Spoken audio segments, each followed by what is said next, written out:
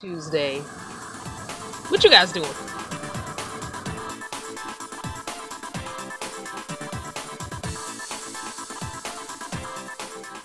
It's April 10th. I have no idea what significance that is. It's just April 10th.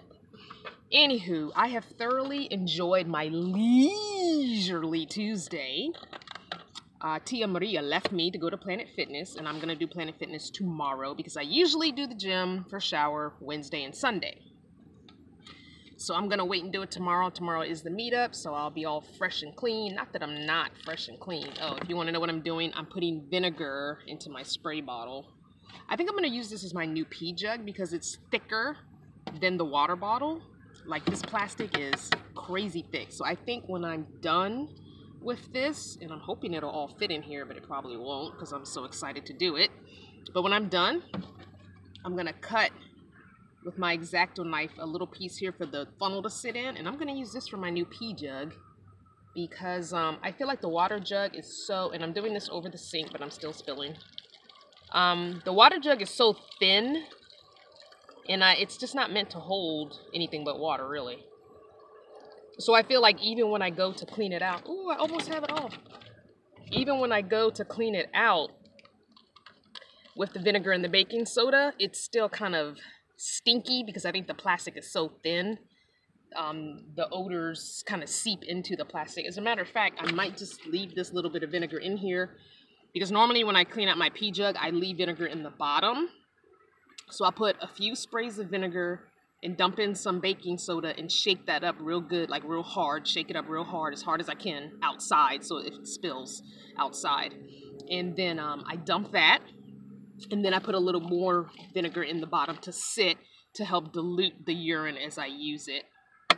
So I've been cleaning it every other day now instead of every day because we've been parked at places where I can get to a bathroom. So it's only got like two urines in it, 2 sessions or 2 pee sessions, whatever you want to call it. So usually it's the last night pee, and in the mornings I can usually go into the Cracker Barrel or wherever we're parked and use the bathroom. So I'm usually got 2 pees in there before I clean it. So I'm doing like an every other day clean out now, if that makes sense. I don't know. But the vinegar in the bottom helps keep it, smelling a little fresher. And it doesn't smell like urine in here. And a lot of times I will leave the lid up because I noticed that when you have the lid closed, you trap in all the odor. So then when you open it, you get a whiff of anything. So what I'll do is I'll leave the lid up when I'm just sitting in here. I've got the sliding door open and the breeze going, so it's all kind of airing out. I just find that works for me. Might not work for everybody, but that's what works for me. Is anytime I'm sitting around in the van with the sliding door open, I just make sure the lid is up. Even at night when I'm sleeping, I leave the lid up. That way if I get up in the middle of the night by chance, I don't have to worry about it. Just get on the toilet and use it, and that's it. I'm not worrying about all the extra steps. I know that's just one little step, but still. So I think I might cut that top and do that. So, I got a couple of things I need to clean out here, and my funnel is one of them. I do clean the funnel every day, and usually I'll hold it over the water bottle or the pee jug and clean it out with the vinegar spray. So I spray the vinegar in the funnel, and then I use my reusable rags to wipe it out. Not that I have to wipe it out, but. And I've updated to a different funnel. So remember I had the gray funnel. I now have a clear funnel. And the reason I got the clear funnel, it was 99 cents at a thrift shop. And I just put boiling water in it to clean it out because I don't know where it came from or what. So the first time I used it, I spritzed it with vinegar, baking soda, cleaned it out with a paper towel, then boiled some water on the stovetop, put the water through it outside, poured the water through it on the inside and the outside, the boiling water, and then cleaned it with vinegar and baking soda again. Just, I don't know what it was used for, I don't know. I don't think it was used for any kind of car fluids because there was no residue. It looked clean. So it's plastic. And the reason I have the plastic funnel is it allows me to see into the container, whereas the gray one covered the top of the container, and so I'd have to really look into the toilet to see when the jug was getting, you know, full or whatever. But I like to see into the pee container, so this allows me to see, and it's a little bit wider. This is a little bit wider, not much. I think the gray one was maybe a quarter of an inch smaller in circumference, but this is just a little bit wider. It does have this little hole here. I guess you could hang it. So I put the hole towards the back of me, since, you know, when a woman pees, her, what is it called? Is it a urethra? Or is that a man's? I don't know. It's in the front. So I didn't want the hole in the front because then I would be dribbling all over the place. So I keep the hole in the back. So, yeah. So, anyway. And then this will go in the dirty clothes. So I usually hang my wet rags on the edge of my laundry basket, and then at the end of the day, they're usually dry, and then I'll toss them in the... If they're not dry by the end of the day, the next morning they're usually dry. So let me wash my hands since I did all that. And I've got to get more Dr. Bronner soap. There's really not much left in here. I need to just buy a gallon jug. I don't know why. But I could have swore I had another peppermint one, and I have no idea where it went. Because I swore I had like a half a container, and I can't find it anywhere. I looked for it a few weeks ago and could not find it, and I don't know what the heck. So, anywho. Nothing really going on today. Oh, we are going to the movie this afternoon. Tia, Maria, and I are going to the movie. We're going to go see Acrimony with Taraji P. Henson. Yay, she's a DMV girl. She's from Maryland, Baltimore, I believe. Same with Jada Pinkett Smith. Maybe that's why I like them so much. Maybe that's why, because they're DMV natives. I don't know. But, yeah, so I'm excited for that. Because it's supposed to be a good movie, and apparently the total movie was shot in like 10 or 11 days, so that's pretty impressive. She shot all her stuff, I think she said, in 8 days in one of the interviews I saw, because she was still filming her show Empire. So these are leggings, for those of you that are going to end up asking in the comments. These are a pair of leggings. I've worn them before. They have kind of a tropical theme to them, I guess. And it seems like I always wear them when I wear this shirt. I guess because there's green in this shirt, maybe, even though it's not really the exact same shade of green. But I don't know. Whenever I wear this shirt. And no, this shirt did not come from my shop. This is the shirt I bought from some van dwellers who I don't even know who they are anymore. And I don't even think they're on YouTube anymore. But this was their business. They screen printed shirts and sold them as their income. And I do have some Home is Where You Park It shirts in my store, my Teespring and my Etsy. So you have to go to both because there's ones in Teespring that are not on Etsy. And I can't get those designs over to Etsy because they were built in the Teespring platform. And it's not something I can take over to Etsy, unfortunately. So that's why my Teespring store remains open, because there are planner designs and van dwelling designs there that I cannot bring over to the Etsy because they were created in Teespring using Teespring's free clip art and all that, and I don't know how to transform it over. It won't work anyway. And I don't have if I had like the iPad Pro, I could design on my own, make it a PNG file, and then bring it over. I don't have that capability, so that's why I have a Teespring store and an Etsy shop, if you were ever wondering.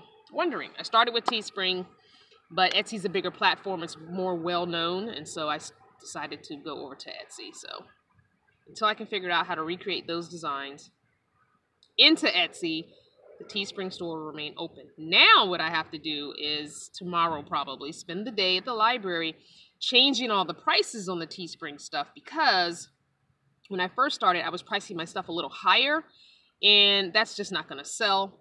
So I've got to go into the Teespring store and delete stuff that I no longer want to worry about carrying or having, and then change prices, which is going to take like literally 8 hours, easy. It'll easily be a regular work day. So I'll probably get up in the morning, go to the gym, and then go to the library because tomorrow is the 11th, and that is the Arkansas meetup, and it's at the McMath Library in Little Rock, Arkansas. Please go to the website for the calendar, and the address is there. I don't have it in front of me right now, but it's all in my calendar. It's on all my social media. It's on my blog, so there's no way you cannot find where I'm going to be tomorrow. And it's at 4 p.m. to 5 p.m. at the library. So I'm going to spend the whole day at the library doing that Teespring stuff because I've been putting it off for months now, like 4 months. Because it's going to be a job. It's a very tedious job. It will take me about 15 minutes to do each item. And I have over 100 items, so it's like, it's going to take a long time. Anywho, if I just focus and sit and get it done and not get sidetracked going on social media and not get sidetracked watching YouTube or Netflix, then I'll be okay. Maybe I'll listen to something in the background, music, and then that will help keep me focused. Because I always like to have lots of things simultaneously going because it helps with my distractible brain. I don't know why, but all the background noise kind of helps me sometimes. I don't know. Too quiet, I'm looking around if it's too quiet, you know, like I get more distracted when it's too quiet. I know that makes no sense. But anyone who's like ADHD or ADD, you kind of get it. You know what I mean. You need those extra synapses that are firing to be distracted or kept occupied or whatever you want to call it. I don't know. Anyway, those are the only plans for today is the movie and chilling. I'm just chilling. Today's not a travel day. I'm just chilling. Tomorrow is the gym and the meetup, and then chilling again. And then Thursday, we head on out, back on the road. I underestimated gas costs, so I haven't been doing much of anything. Just trying to save that money, you know, save and pinch off of it and just doing gas. So, the movie is really the first, wait, what else did we do? Yeah, I don't think we've done much of anything else this month. So yeah, the movie's really the first thing we've done this month. Yeah, so, yeah. I forgot, and I really didn't calculate the gas when I came out here, and I really should have tallied that up, and then I would have had an idea of how much money it took, because gas prices as you travel just go all over the place, you know, so you never know. You could be getting really cheap gas the first couple times you get gas, and then it spikes, you know, it depends on where you are. So yeah, note to self, really calculate those gas costs. Even if you have to round up on the higher end, it's better to have a higher number than a lower number. Anywho, so I will be smudging today. As a matter of fact, let's smudge together. Why not, right? You guys could use some good juju, some good vibes, right? Let's smudge together, right, Night? So this is just some sage. It's regular sage. It's not the white sage, I don't believe. I think it's just regular old sage. I don't know. Maybe it is white sage. I don't know. Someone gave it to me. Oh, I love the way this smells. Oh, it smells so good to me. Oh, I think this is on its last little bit of fluid in it. I do have another one, but I really want to use it all up first. This might be lit enough. I don't know. Sometimes it goes out before I'm ready, so I'm trying to... There we go. Try and burn as much as I can. I think this one is... It's too low. It's not really lighting. Let's see. I have another one. So basically, I don't know the right way or the wrong way to sage, or smudge rather. I usually just light it to the point where it's burning like a good incense would burn. And I just speak some positive words, some good affirmations, some wishes, some hopes, some dreams. There we go. And I just kind of swirl it around my space, my air. I breathe it in. I blow it over myself. That's all I do. Whether or not that's right or wrong, I don't know. And I haven't researched it. But I feel like it helps me. So I don't want to be bound by someone else's rules for this. So see how that's not really smoking anymore. It does that to me. I don't know why. Get a good burn on it. Come on.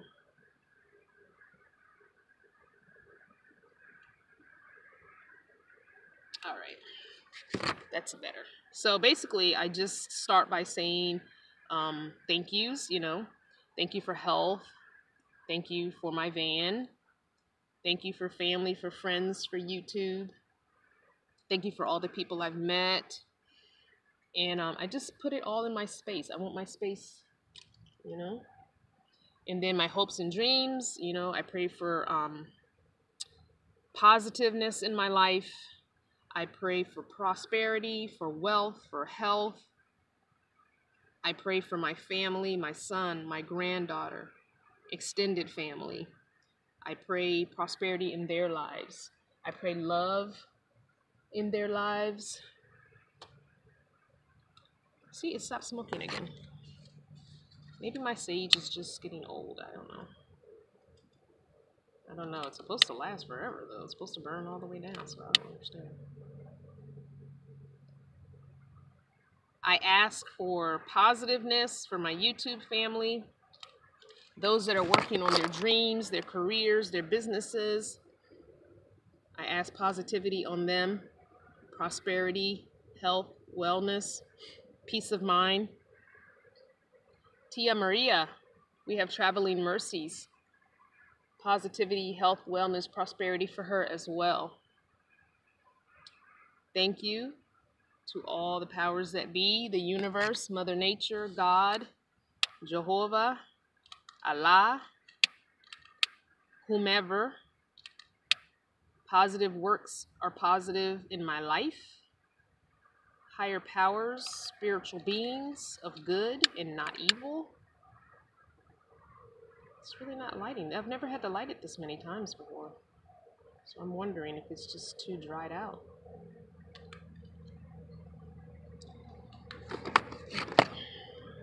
And I just cover myself with safety, cover myself with blessings, love, peace, health, wellness, prosperity. And that's usually all I do. So I let it sit on the stove top until it no longer has any smoking or any charred, what do you call it, ash coloring to it. And I just like the way it smells, so it just kind of resonates all throughout. And I also just ask that all evil go out. My door is open, so I'm asking all evil to go out, all negativity to go out the door. I'm asking for all negative, bad elements, spirits, whatever, to go out the door. Go out. That's what I do. So whether or not it's right, I don't know. I really don't care. I know, sorry, somebody just sent me something. I have to get it off the screen. It's bothering me. So I know that it makes me feel well. It makes me feel better. I definitely feel a difference after I smudge. And I don't know, it just kind of it calms me. The smell comes into me and it instantly gives me a calming effect. I've even not been feeling well and done a smudge and have felt better. I mean, not 100% better, but I have felt, you know, maybe 40, 50% better than I did before I smudged. So I think it's definitely some benefits to it. And so it's a good thing for me anyway. So I think Dove Coat Cafe in Baltimore, Maryland. The young lady who gave me the stick, the sage, can't remember her name, but she's one of the people that work there, and I'm not sure if she's a co-owner or not, but I know she was working behind the register at the time that I was there. I will be visiting you guys again. I'll put the link to their cafe there. It's a Black-owned cafe, and they are definitely about the local arts, the local community, and it's just a great vibe. So if you're ever in Baltimore, Maryland, you need to go there. Don't go to Starbucks. Go there. I'll put the website link in the description box. So that's it for today's Veda. Like I said, it's a lazy day. It's a nice day. It's much warmer, as you can see, because I've got on short sleeves, no scarf and all that. It was cool this morning when we woke up, so it was about 35 when I woke up. But I think right now we're up to about 55-ish, 57-ish. and I think it's supposed to be a 66 high, and tomorrow's supposed to be like a 71 high. So I'm excited. Some warm weather is on the front for us because it was so cold. Not nearly as cold last night as it was. So I was able to not sleep with all the layers on. Just a long sleeve shirt and some thick leggings and some wool socks was all I needed. Before I had on all of that, plus a long sleeve shirt, plus sweatpants and 2 pair of socks. So yeah, so I don't like sleeping with all those clothes on. It's very hard to get a good night's sleep. Anywho, I love you guys, and thank you for watching. Thank you for being so great. You're just so great, and you send me such kind words, and if you can come to a meetup, please do. I unfortunately have someone cancel who can't show up to the Arkansas one, but I'm still going to be there. And if you're in the area or close enough within a couple of hours, come on through. I'll be there. And the next meetup is the 15th in Shreveport, Louisiana. So if you're from that area, let me know and come see me. All right? I love you guys so much.